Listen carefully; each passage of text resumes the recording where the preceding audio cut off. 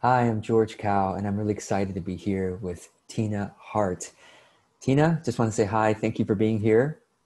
Thank you for doing this. I really appreciate it. Yeah, I think we're going to share some things that are going to be really, really helpful for um, people with teenagers in their life, or and also adults who are dealing with ADHD or other executive function issues. Let me just share briefly what your bio is, and then we'll get into this conversation. So, uh, Tina Bowne Hart has 30 years of experience working with teenagers and their families in the mental health field.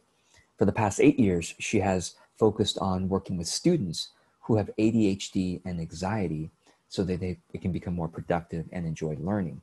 And also in the past year or so, Tina, you've also been working with some adults, and you worked with some of my own clients who found great benefit from it. Anyway, I'm going to have you share some things that you shared with our group that they found really helpful. But should we start with the executive function? What is executive function? I think a lot of us have heard that term, and we have an idea that okay, executive function, we need it to function well in our work, in our lives. But what is it really? It was so helpful when you shared that chart with us, and I'd love for you to share that again here. All right. Well, let me just go ahead and share my screen and show you Great. Yes. the graphic that I made. Yes. So Russell Barkley, who's now retired, Mhm. started the idea of executive function, and he Mhm. had like 13 separate ones that he created. Mm. And then Thomas Brown at Yale University, he's a professor of psychiatry, furthered that research Mhm. and brought out this idea of clusters of executive function. Mhm. And the idea is that executive function are all of the ways that our frontal lobe manages our learning, our work, our organization, our emotion, our memory. Mhm. And so Thomas Brown put it in this format, which I really like because it kind of, anytime something is containerized, it makes it easier for me to remember and work with. And Yeah. so this is what he has done. Okay. So the executive function lives in the frontal lobe Mhm. behind your forehead.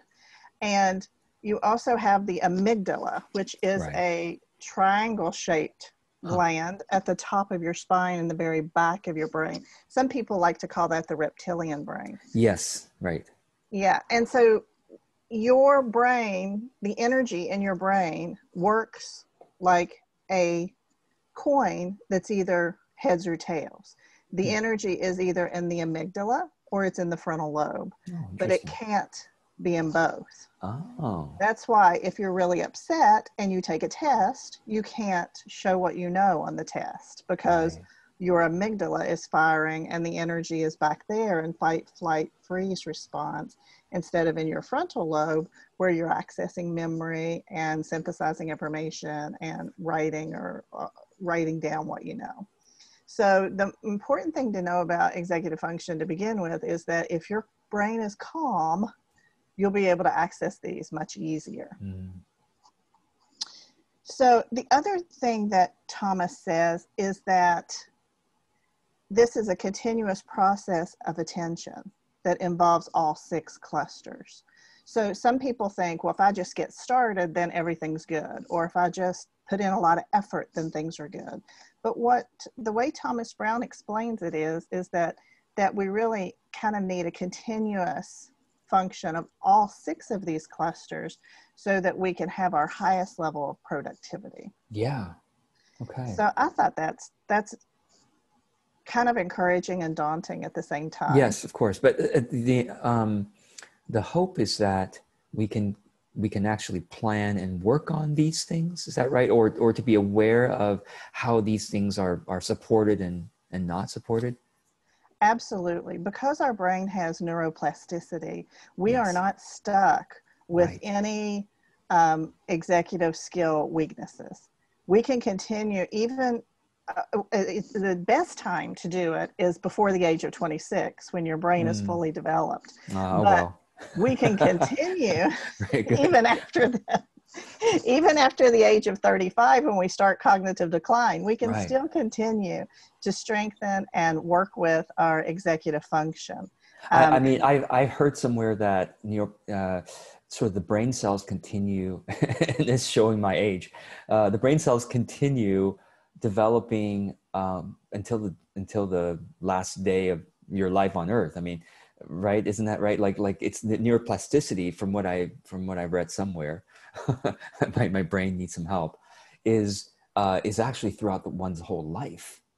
Yeah, the neuroplasticity it isn't actually generating new brain cells as much as it's creating new neural pathways That's between right. them. Okay. Okay. There we go. And so you're able to create new, what happens with executive function, and like when people say to me, oh, I want you to help me strengthen my executive function.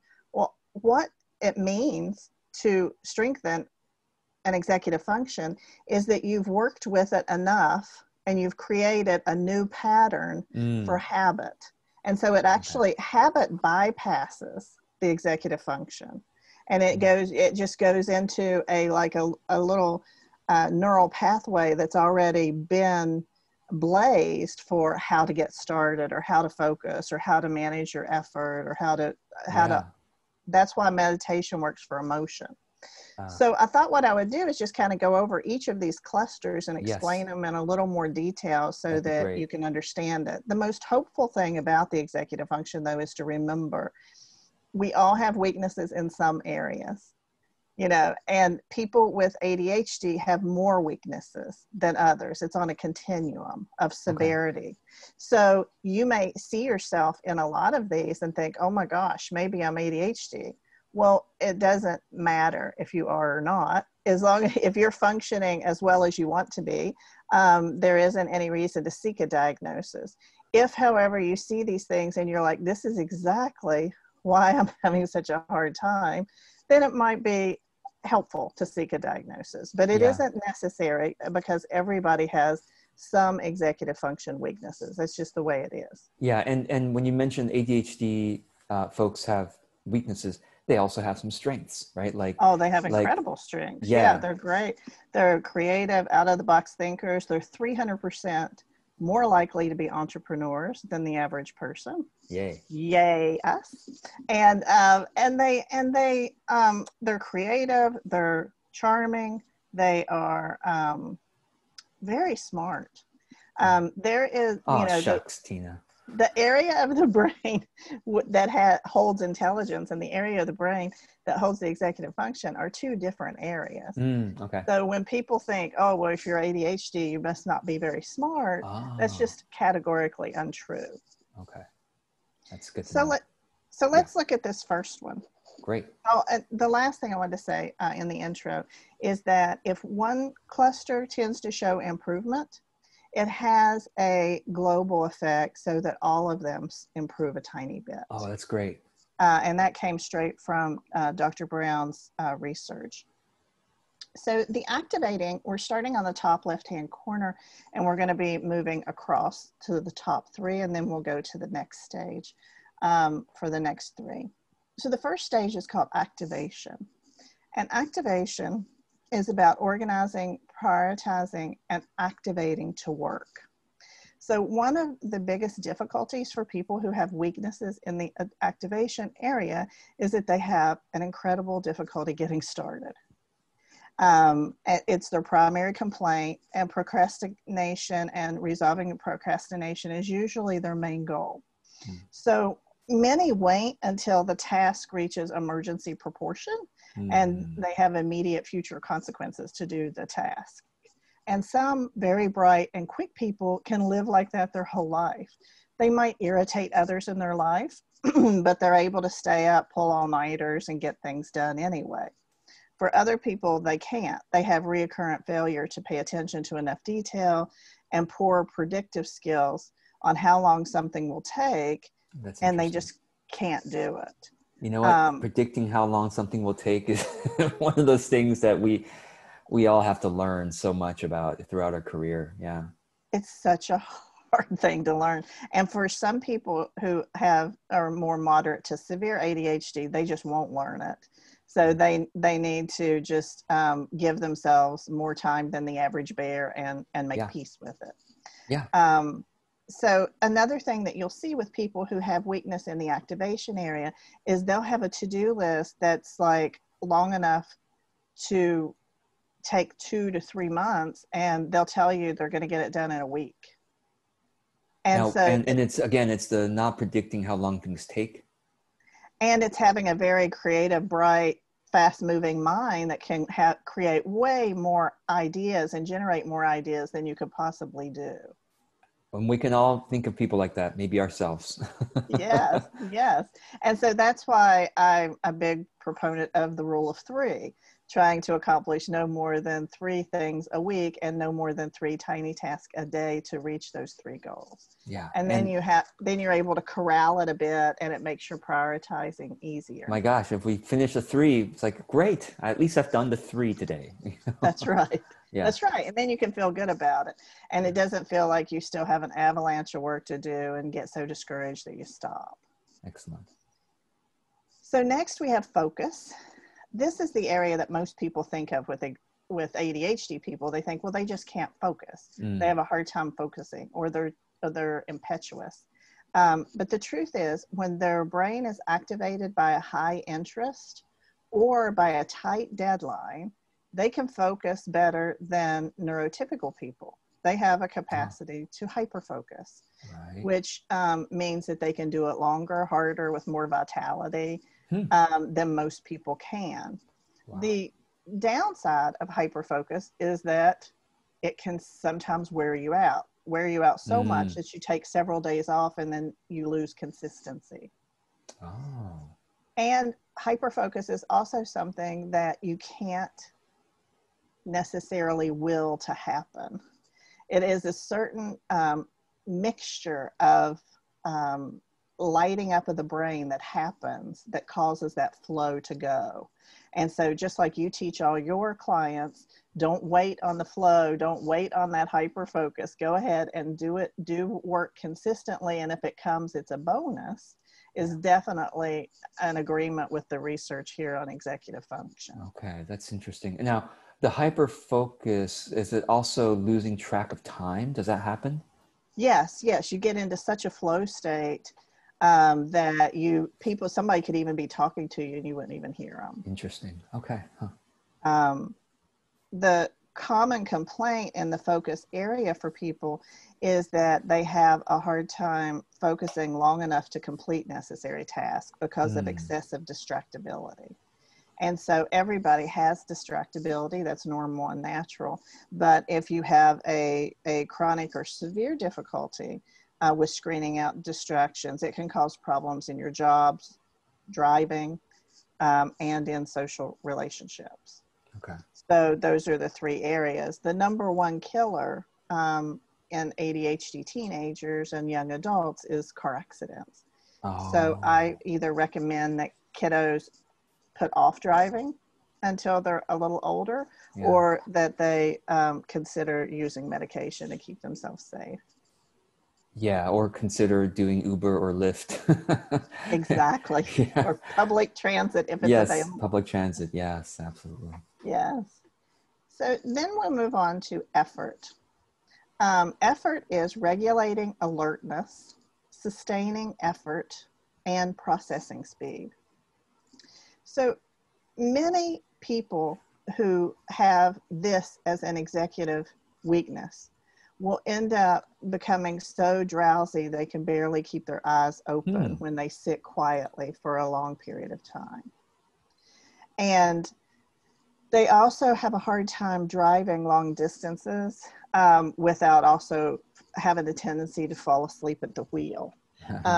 Their brain just kind of has a tendency to go to sleep when they are calm and quiet. Right. And it doesn't necessarily have to do with sleep. Sometimes it is.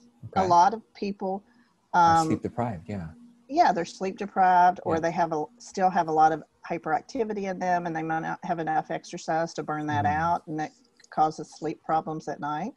But this is something that Dr. Bowne has noticed across the board with people who have issues with their effort, is they have a really hard time regulating alertness.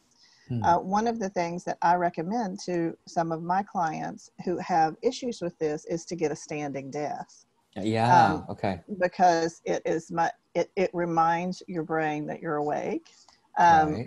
if you're not sitting.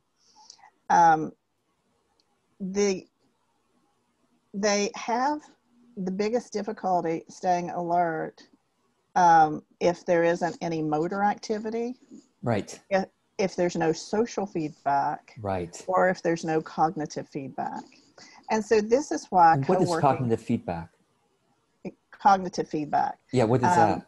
that means that if you play a video game and you're Right. thinking about the strategy you're going to do, the Yes. video game gives you back cognitive feedback about what to do next. Yeah. But if you're doing research to write a Right. blog post, Yeah.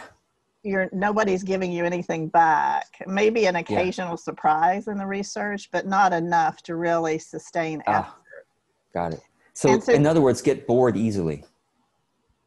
not just bored, it's literally the brain goes sleepy. Okay. That's Yeah, interesting it's because like, I think I have some of that too. I have, because now this doesn't turn into a therapy session for me, but just to share with people, like I have a hard time reading books, just reading. yes. Articles are okay for me, but literally I can't read. It's been like this all my life. I can't read more than a page or two before I start getting sleepy. Right. And what I would recommend to somebody who wants to learn how to read books like that is to listen to it on audio and read it out loud at the same Yeah, there we time. go. Yeah, I could totally do audiobooks. I can't read Yeah. words on the screen. It's hard for me. Yeah. So in this idea of regulating alertness, this is why co-working sessions work so well. And I Ah, and you're the one that introduced me to FocusMate, which I'm so grateful because it's foundational in both my productivity in my life and a lot of my students that I work with and and a lot of the adults I've told yeah. about it. And And it's you, because you get social feedback. You look up yes. and you see there's a Hey, human somebody there. working. And you facilitate co-working sessions for your I clients, do, for your yes. students. Yeah.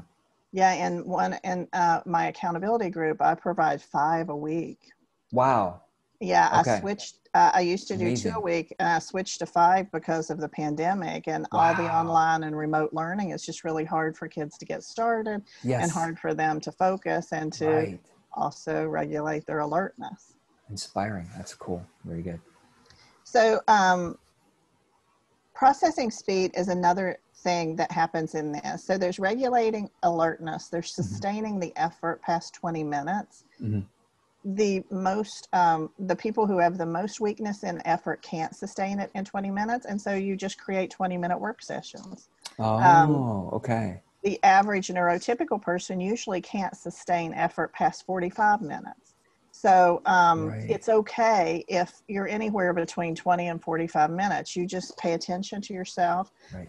accept where you're at, and create your study sessions or your work sessions around that. And then when you're ready, and only when you're ready, you can start adding on 2 to 3 minutes at a That's time and so interesting. seeing how that This is feels. so interesting because I feel like I have this weakness because I feel like I have to like stretch almost every 5 to 10 minutes because I get bored. I mean, within my own work, I'm like, okay, yeah, I got to come back. You know, so this is fascinating. So in other words, everybody has different strengths. Like it's almost like there's these meters for each one of these, right? It's like everybody has a different level of these. And everybody has a different level of creating either a conscious or unconscious accommodation or adaptation to it. That's Yes, what right, you've right. done. Like we figured out how to cope. Yeah. Yeah, Like yeah, when you yeah. say, I have to stretch about every 5 minutes, well, that Yeah. would be a motor Yes. Yes. accommodation. Yeah, I need You some, know that yeah. if you move your body, then you're Yeah. able to engage your brain again. Yes. Yes. Yes. No. Yeah, Good. the brain is with all of its interesting complexities, we are driven toward health and we are driven toward wholeness. And so we create all the time these accommodations for ourselves that we don't even know we're doing. And if And we can realize them and just increase them a tiny bit or just encourage it or just celebrate it, it'll even go faster with what accommodation. about people who fidget, like people who like are moving their legs all the time? Is that part of the That accommodation or is that something else? Maybe that's something else. Yeah, it could be hyperactivity. I mean, what Okay. you'll see in a hyperactive person is, as in their boyhood, they might be like climbing the walls, but by the time they're 25, they're jiggling their knee so hard it moves the table a little bit, you Right, know, right, right. Yeah. or they have some sort of a little, you know, hypermotor activity, like they'll touch their thumb until the fingernail doesn't grow, or they'll do Yeah. some small thing. Yeah. Because they unconsciously become more socialized, so Got it. that Got it. they aren't, you know, all over the Yes. place anymore. That's right. But Huh. that might be a little different than Okay. Okay. the effort area. Sorry, my fell out here. So let's move on to To emotion, emotion. Yeah. because this is a big one. Managing frustrations and modulating emotions are Yeah. what's here. Wow. In the beginning, when they were identifying executive function, they didn't include emotion as part of it. Huh. Um, Russell Barkley, his big thing was that being able to inhibit your own behavior was the most important thing. Mm. And so Thomas Brown is the guy who brought emotion on board and looked at how important it is. And the thing is that if you have a weakness in the emotion area of your executive function, then you are going to have a low threshold for frustration. Interesting. Okay. So that looks like a short fuse. You Right. know, you get angry easily, or it looks like irritability, Yes. or, and this is my own, I'm adding, this isn't from Thomas Brown, but I see this in myself and in my clients a lot, is a really low patience Right. threshold. Yeah. So it's like, I don't want to learn that, you know, or I don't want to do that, or that doesn't Right. work for me. And it's because they feel fearful that they won't be able to do it, or Yes. they are flooded with emotion. Yeah. And with Uh, technology these days, that's, you know, it's very and with prevalent. our changing world, Yeah. because, you know, somebody with a low frustration tolerance may have put a ton of effort into learning how to use their iPhone 10, Right. and then their iPhone 12 comes out and it's like starting over, and it's Yeah. extremely frustrating. Right. Right. Right. Um, so some people with weaknesses in this area also have a chronic difficulty regulating emotional experience and talking about their feelings. So they won't even know what they're feeling. Interesting. And so a lot of my students need just basic emotional literacy. Like, I teach them what their feelings are and how to recognize their That's feelings. so, this is so important. I feel like we don't learn that in school. That's I mean, right. this is incredible. I feel like I've had to learn that a lot over the years myself, because I also was easily frustrated when I was younger and didn't know how to didn't know what I was feeling. And so this is very interesting. Yes, this is actually one of my favorite parts, being a former therapist, Yeah. because it's a part of my wheelhouse and I enjoy it a lot. And it's Right. part of what I see people being able to go from being mad at themselves to being able to accept themselves once they can identify and express Yes. their emotion. Yes. Yes. And so many people also describe, who have a weakness in this area, that they have an emotional flooding, and it Mm. feels like that there's no space left in their brain except for that emotion. And sometimes people will lose entire days, not just a Mm. day or not just an hour, but entire days to a big Wow. emotional distraction. Yeah. Right. Right. So that would look Interesting. like a breakup, Yeah. or Oh, yeah. Big events like that, you know, yeah, grieving or, yeah. yeah, or even failing a test, Yeah, sure. Of course. or Embarrassment. Yeah. having a fight with a parent. Right. Um, Right. so many also describe themselves as overly sensitive and react too intensely to criticism. Mm. Um, I don't see Interesting. that. I do think that they're sensitive. A lot of my kiddos are very sensitive, but I don't think that they react too intensely to criticism, in light of they have been overly criticized most of their life because they weren't neurotypical. Ah, okay. But half of all people with ADHD have coexisting diagnosis of ADHD, depression, or other learning disability. Wow. So since it is at the halfway mark, if you see a lot of executive weaknesses on here for yourself, and you know you also deal with those other things, treatment will take you to the halfway mark. Medication will take you to the 50% mark of curing this stuff, and then you're able to have a good solid base to continue working on the habit forming, right, and all the other executive skill strengths that you need. wow, So wow. moving on to memory. Yes, yeah, we have just a few minutes, and I just want to make sure Yeah, so I'll try to just buzz through these two pretty quick yes, here. Memory, utilizing memory, working memory, and assessing recall. The most important thing to learn about this is to know about this executive function is that if you have a working memory deficit or weakness, then you are going to have a hard time keeping two things in mind at one time. mm-hmm. Even if you set up templates, and even if you set up systems for yourself, you may forget those systems and templates without a visual reminder. Okay. So if you don't do anything else for your memory, what I would encourage you to do is to get in the habit of writing things down. Oh yeah. And using it as a visual memory, so Yes. that, and telling people that you have social conversations with, I'm not good with names, but I'll remember your story. Yes. Things like that, so that you let them know on the front end that this is a weakness for you and it's not a character fault, or right, it's not a slight against them. Yes. And then moving on to action. This is monitoring and self-regulating action. This is 4 areas that I want to just share with you real quick. One is inhibition of action, which is just essentially stopping and thinking before you do something or speak.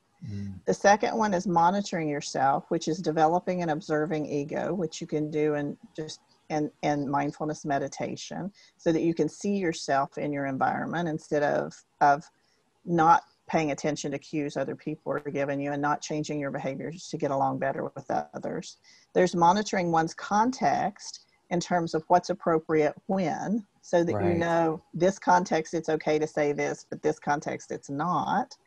And then taking action in appropriate ways. So instead of freezing up, if you start freezing up, what will you do? Well, I'll do a 4-breath reset, and then I'll look up my template, so that you know what you'll do if you start freezing up. Wow. I feel like I've had to learn a lot, grow a lot in that area as well. That those things that you've talked about. And I'm still learning what's appropriate and not appropriate. Me too. and very much, not being too impulsive. But it's interesting because you said that a lot of ADHD people become entrepreneurs, and entrepreneurship is kind of an impulse, there's an impulsiveness there. It's like, oh yeah, I can do this. I'm going to do it right now, kind of thing, and I think one of the reasons why so many people with ADHD are entrepreneurs is because the risk keeps your brain alive. It keeps it on, because it's the risk is high. It's much higher than being employed and getting a job from somebody again. Very interesting. Wow. Tina, this has been amazing. I hope folks who are watching this feel, whether it's for yourself or for a child, a grandchild, niece, nephew, someone in your life, a young adult, or, like I said, whether it's for young adults and yourself, I hope you feel some acceptance, like more understanding of what might be happening if somebody is not behaving the typical ways that most people behave, perhaps. So Tina, you work with, of course, you've been working with teenagers, young adults for years now, on helping them develop these habits. You actually work with a lot of high school students and college students to help them. Actually, mostly college students. Mostly college students, to help them study better and kind of thrive in their academic environment. Yes. And then now you've worked with some of my clients and others to adults, people who are 35 plus or 25 plus, who are needing some habit development in these areas and some improvement in these areas. And you have something called the productivity audit. Yes. And that a lot of my clients have found helpful. Do you want us to talk about that? Yes. So a new thing that I tested this past summer and it was well received. And now I'm offering on a regular basis Yes. through my website. You just go to my website at coachingwithheart, HART.com. I'll have the and link go, below. Yeah. yeah, and there is a make an appointment tab. So you just go in there and sign up for one. It's a productivity audit. It lasts for 60 minutes. And I have created a Google form that you fill out that has targeted questions, helping me do a shortcut assessment of which of these areas you might have some weaknesses or stuck areas in. And then we create a very practical, actionable plan for you to immediately implement as soon as the session is over. That's excellent. I love it. And I like I said, my clients who've signed up for that, who've done that, found it incredibly helpful, transformational for them, for their work. So I hope those who are watching this will take you up on this. And while you have this available, I'll have the link below. Tina, thank you so much for what you do. Thank you. I really appreciate it. Yeah, thank you.